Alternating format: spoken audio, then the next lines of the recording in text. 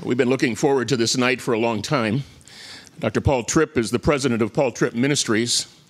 He's been a pastor, an event speaker, a best-selling and award-winning author. He's authored more than 30 books and video series on the Christian living. His driving passion is to connect the transforming power of Jesus Christ to everyday life. I've read Dangerous Calling a couple of times. I have a number of others on my shelf, such as Sex and Money, Awe, and New Morning Mercies.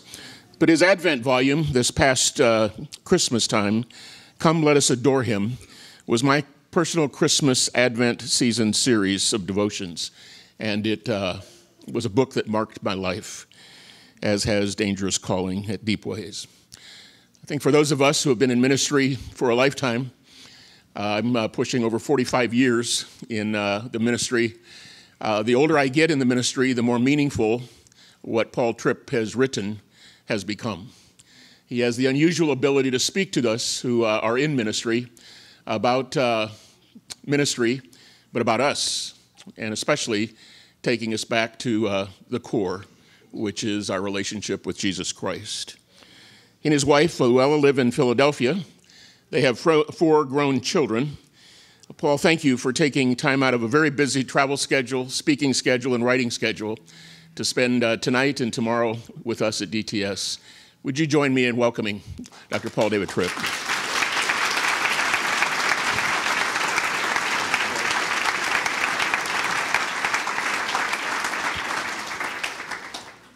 Well, it's great to be with you. We flew out today from Philadelphia, the home of the Super Bowl champions.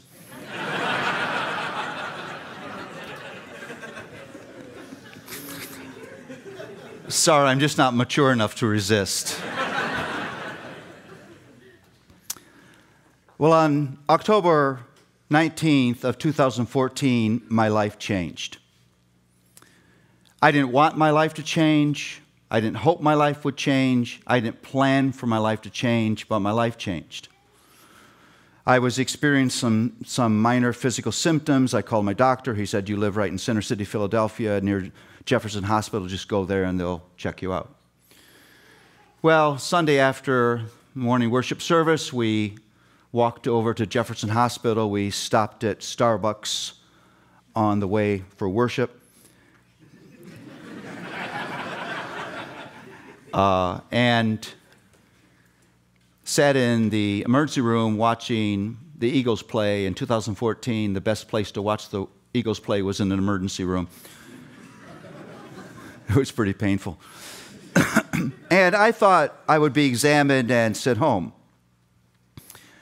Well, they called me back into the examining room, and within 20 minutes, there were residents from 5 different departments of the hospital in my examining room. Things got very serious very fast. That wasn't a brief examination. 10 days later, I was still in the hospital. The first 36 hours, my body went into full body spasms. It was the most horrible experience, painful experience of my life. I literally screamed for 36 hours. What I didn't know is I was in acute renal failure. My kidneys were dying, and I didn't know it. That was followed by 2 years of 6 surgeries in 2 years, a surgery every 4 months. If you have a surgery every 4 months, you don't recover before you have the next surgery. Lost 65% of my kidney function. Confronted with the reality that in my moment of greatest ministry influence, I was rendered weaker than I've ever been in my life. That the old Paul would never be again. Now, hear what I'm about to say. When that happens to you, you will always preach some kind of gospel to yourself. Everyone in this room is a theologian. Everyone in this room is a philosopher. Everyone in this room is an archaeologist, and you will dig through the mound of your existence in order to make sense out of your life. I say this to people all the time, and they smile when I say it, but I'm really quite serious. No one's more influential in your life than you are, because no one talks to you more than you do. See, you laughed. Most of us learned it's best not to move our lips when you're talking to yourself. And if you're talking to yourself, don't change positions. They'll put you away. But you're in a constant conversation with yourself, and the things that you say to you, about God, are profoundly important.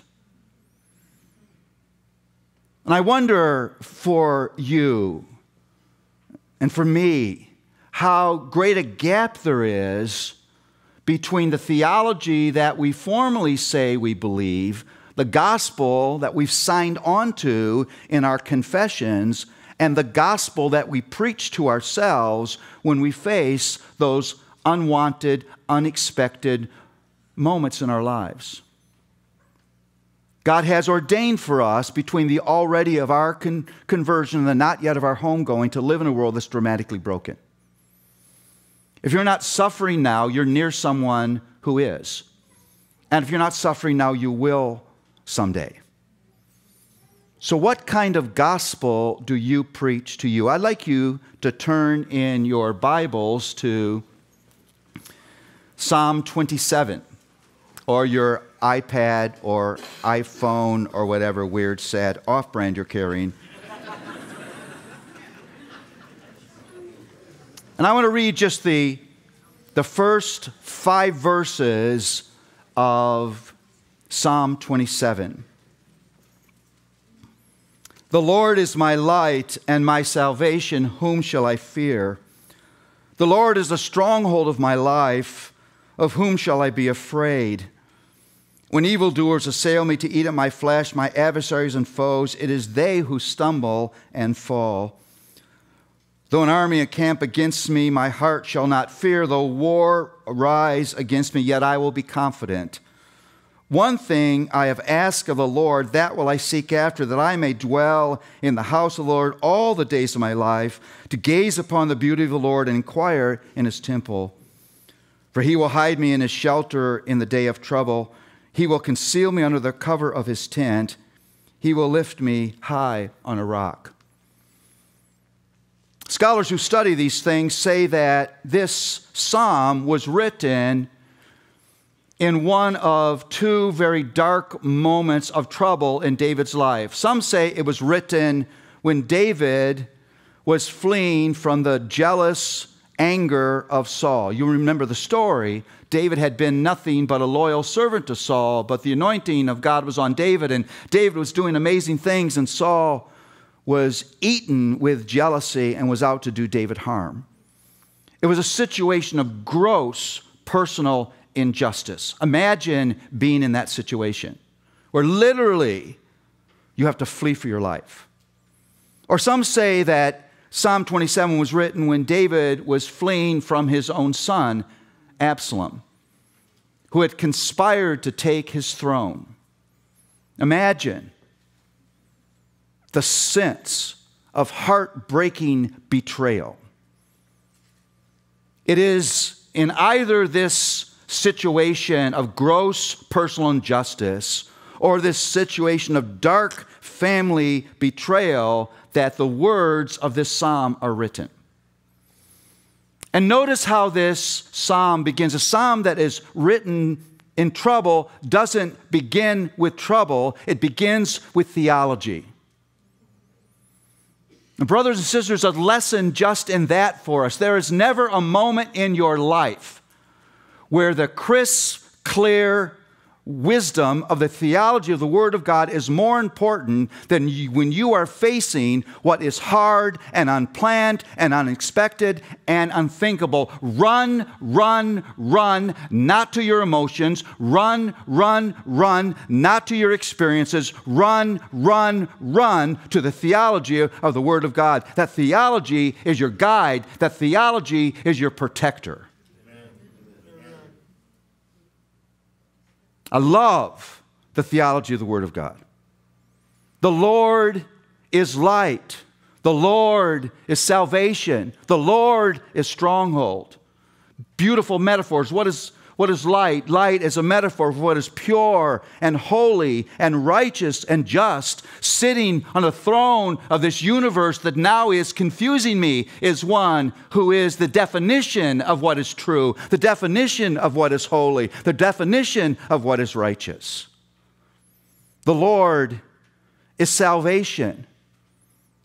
In the broadest sense, what does that mean? Deliverance from evil internal, and ultimately for evil external. There'll be a day when we all get to attend a funeral that we'll actually want to go to. We'll get to attend the funeral of sin and death, because sin and death will die. That gets me up in the morning. The Lord is stronghold. The word picture there is that fortified city, thick enough to ride a chariot around it, a place of refuge, a place to run under attack. The Lord is light. The Lord is salvation. The Lord is stronghold. Now, I'm about to confuse you. You need to pay attention. Oh, you young theologues. Pay attention. What I've just given you is bad unbiblical theology. It's bad will hurt you theology. Do you know why? Does anybody know? I left out a word. I left it out 3 times. Do you know the word? Say it. Say it like you mean it. Enough of abstract, impersonal, distant theology. It's not the theology of the Word of God. David is not saying somewhere out there there's light. Somewhere out there there's salvation. Somewhere out there there's stronghold. That's not what he's saying. He's saying the Lord is my light. The Lord is my salvation. The Lord is my stronghold. Speaking better than David was able to know, he's saying, glorious grace somehow, some way has attached me to this one who is light. Glorious grace has attached me to this one who is salvation. Glorious grace has attached me to this one who is stronghold. There better be a big my in the middle of your theology. You can feel my passion. Listen, the theology of the Word of God is not meant to just define for you who God is, but to redefine who you are as His children. Amen. You get your identity from the theology of the Word of God, not from your track record. Praise God for that. Listen, theology is never an end in itself. Theology is a means to an end. And the end is a radically transformed, God-surrendered, God-hoping life. I get my courage from my theology. I get my hope from my theology. I get my identity from my theology. I get my security from my theology. I get my rest from my theology. It's life. The Lord is my light. The Lord is my salvation. The Lord is my stronghold. How could it be that He would be light for me? How could it be that He would be salvation for me? How could it be that He would be stronghold for me? How could it be that this blessing would be showered down on me?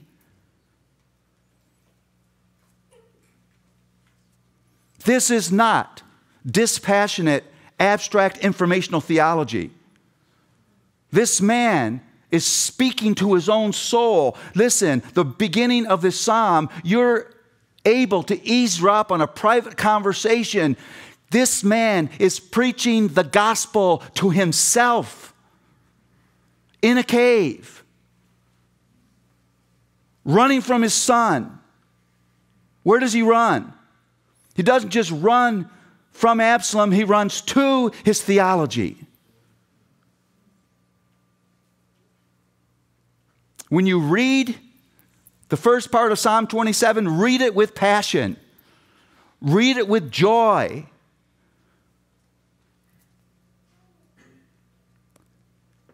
Now, look what happens next. This is the backdrop. When evildoers assail me to eat up my flesh, my adversaries and foes, though an army encamp against me, though war rises against me, I love the shocking honesty of the Word of God.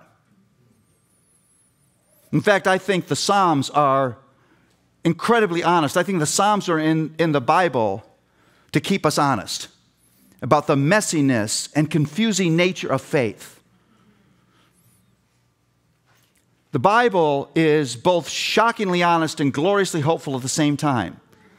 And the honesty doesn't diminish the hope, and the hope doesn't negate the honesty. There are stories in Scripture that are so weird and tawdry that if they were in a paperback book at your local bookstore, you wouldn't pick them up.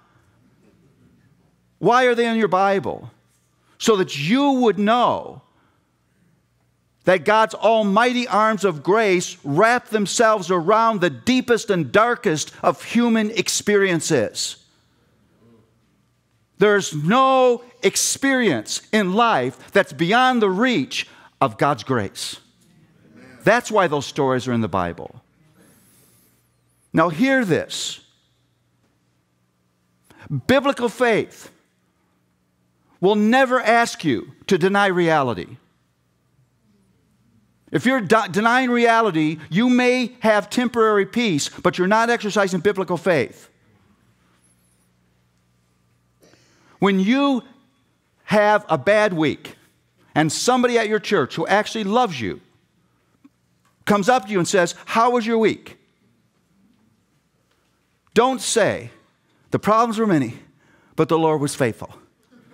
Who talks that way? Just say, "Get a grip." Be honest. When you pray, be honest. Jesus doesn't need you to lie to defend his reputation. Amen. This is honest stuff here. I love the story of Abraham and Sarah, the summary in Romans 4, where it says that as Abraham was waiting for God to fulfill the promise, he considered the deadness of Sarah's womb. That's pretty specific, isn't it? That's not denying reality. This was an old woman. She was way beyond any hope that she would bear a child. But you got to hear the rest of it. It says, as he was waiting, he grew strong in faith, being persuaded that the one who made the promise was faithful. Now, there's a point here that you need to observe. That's telling you something about Abraham's meditation. No, Abraham didn't deny reality, but he didn't meditate on that impossible reality. He meditated on the power and glory and goodness of God, and because he meditated on the power and glory and goodness of God, he actually, while he was waiting, grew strong in faith. Biblical faith will not ask you to deny reality, but if you meditate on the broken realities of the fallen world, you're going down. What happens to most of us as we wait? It's a chronicle of weakening faith, growing hopelessness, because we're not meditating on our Redeemer, we're meditating on our difficulty. And know this, God is in the wait. God has ordained the wait, because waiting under God's administration is not just about what you will get at the end of the wait, listen to me, but about what you will become as you're waiting. Waiting is redemptive activity. It's not God off having lunch. Now,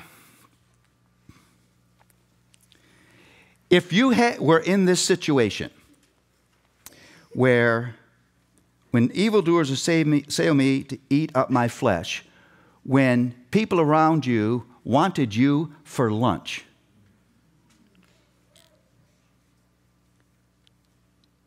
camped against you to do you harm, let me ask you this question, and I would like you to do something for me right now. Well, it's actually for you. Right now, fire your inner lawyer. I can ask you to do that because I have an inner law firm.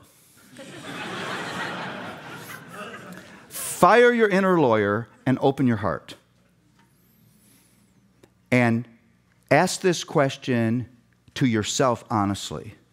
When you're in this kind of unthinkable moment, when you feel like you are being wronged, when people who should love and respect you want harm for you, what would be the one thing you would desire?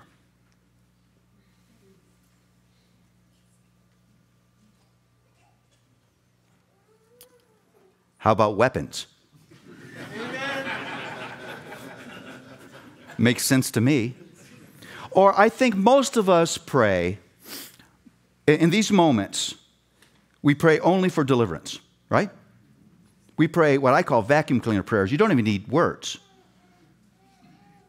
You just say, "Dear Jesus, in your name, amen. Suck me out of here and drop me here. Dear Heavenly Father, in your name, amen. And I'll sing, great is thy faithfulness."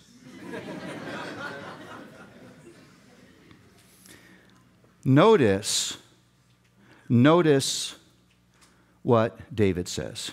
Now remember, this is not theoretical. This is written out of unthinkable moments. I cannot think of what would be in my heart if I knew my son was doing to me what Absalom was doing to David. It's just unthinkable for a dad. This psalm is written in that kind of real moment. One thing I have asked of the Lord, that will I seek after, that I may dwell in the house of the Lord all the days of my life, to gaze upon the beauty of the Lord and inquire in his temple. What? Seriously?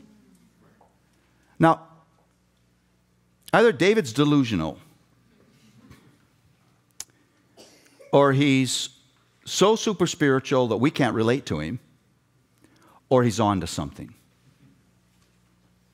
Why would David say in the darkest of human moments, in crushing interpersonal grief, what I want to do is run to the temple and gaze upon the beauty of the Lord? Well, David has come to understand this, that sitting on the throne of the universe is one who is stunningly more beautiful than any ugly thing you're ever going to face in your life. Sitting on the throne of the universe, connected by grace to his children, is one who is gloriously more beautiful than any ugly thing you'll face in your life. He's beautiful in wisdom. He's beautiful in love. He's beautiful in faithfulness. He's beautiful in mercy. He's beautiful in grace. He's beautiful in sovereignty. He's beautiful in patience. He's beautiful in love. He's beautiful. He's beautiful. He's beautiful. He's beautiful. He's beautiful. He's beautiful. He's beautiful. Now hear what I'm about to say. And you will only properly understand the ugly things that you face between the already and the not yet when you look at them through the lens of the stunning beauty of your Redeemer. You will only ever properly understand the ugly things that you will inevitably face in this broken world when you look at those things through the lens of the stunning, incalculable, glorious beauty of your Redeemer. No, I'm not done. And he showers that beauty down on us by grace. What I'm about to say, it is the glory of my life that I can say these words. I mean it. Here I'm about to say, all that God is, he is for you by grace. Think about that. We could unpack that for the rest of our lives. All that God is, in his stunning beauty, in his stunning glory, He is for us by grace. He's faithful for you by grace. He's powerful by you by grace. He's sovereign for you by grace. He's wise for you by grace. He's merciful for you by grace. He's patient for you by grace. All that God is, He is for us by grace.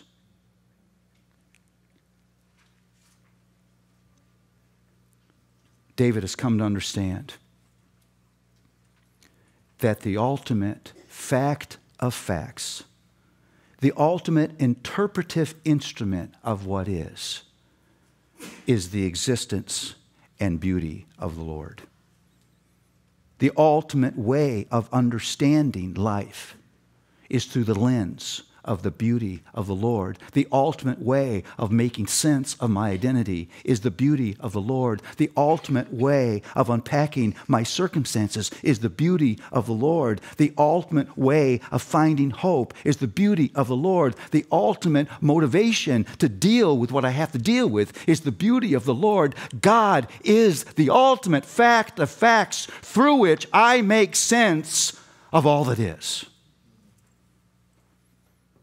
You will only ever properly understand the hard, heartbreaking, disappointing things that you'll face when you look at Him through the stunning beauty of the Redeemer. For me, that meant the realization that God doesn't need me to be strong to use me. He doesn't call anyone because they're able. He calls us because He's able. That's the plan. Listen, your weakness is not in the way of what God would do through you, but your delusions of strength will be. In the midst of this experience, I wrote a book. I wrote a book during abject suffering. A book called Parenting. Maybe some of you have seen that book. This is no exaggeration. When I got that book, the first copy of that book, I carried it upstairs to my wife, Luella, in tears. And I said, Luella, this doesn't make sense to me. It probably won't to you. I don't remember writing this book. And for the first time in all the books I've written, I sat down and read my own book from cover to cover. That's what God's able to do. And people have said to me that that book talks about parenting such a way that just drips with grace. You know why? Because I was holding on to grace with both hands every day. Now listen, that means this moment of weakness was not in the way of God's plan. It was the plan. Now, I want to give you homework. I'm serious. I want everybody to get something to write with. If it's only your phone, get out your phone. I want to give you homework. Because I don't want this to be just information. Now, you have a few more moments here. I want to give you 4 things to do every morning. You can do these fairly quickly. And I'm going to give you 4 words that I think can begin to change the way you think about yourself and think about the things you're facing. The first word is gaze. Gaze. Take a few moments every morning to gaze upon the beauty of the Lord. I'm not talking about your normal Bible reading or Bible study or devotional reading. You say, Paul, I don't know what you mean. Well, just read a few verses from Isaiah 40. Isaiah 40, the prophet stretches the language as far as it goes, and its elasticity somehow captures the glory of God. Or the last few chapters of Job where God has that, where were you when the foundations of creation were laid, and pulls back the curtain and reveals His glory. Or Ephesians 1 where we see the saving purpose of God sweeping through the generations. Just take a few moments to focus the eyes of your heart on the beauty of the Lord. Second word, remember. Remember. Remember that that glory, that beauty doesn't just define who God is, but redefines who you are as His child. Remember, preach that message, that identity to yourself, that He showered down His beauty down on you by grace. That changes everything. I'm not just Paul Tripp bumping my way through life, because the Lord is my light, the Lord is my salvation, the Lord is my stronghold. Third word, rest. Exhort your heart to rest, not because people like you, not because you're healthy, not because finances are working, not because study is successful, not because of any of those things, but because God is. He is your Father. He is beautiful, and He showered that beauty down on you by grace. Rest. You have reason to rest. In the most chaotic moments, you have reason to rest. Fourth word, act. A-C-T. Now, go out and live. Live with hope and courage and joy. Enough of timidity. Enough of rehearsing to yourself as you're having breakfast all the reason you need to be anxious that day. Enough of preaching false gospels to yourself. You have reason for courage. You have reason for hope. You have reason to be active. Because your Lord is beautiful. And He showered that beauty down on you by grace.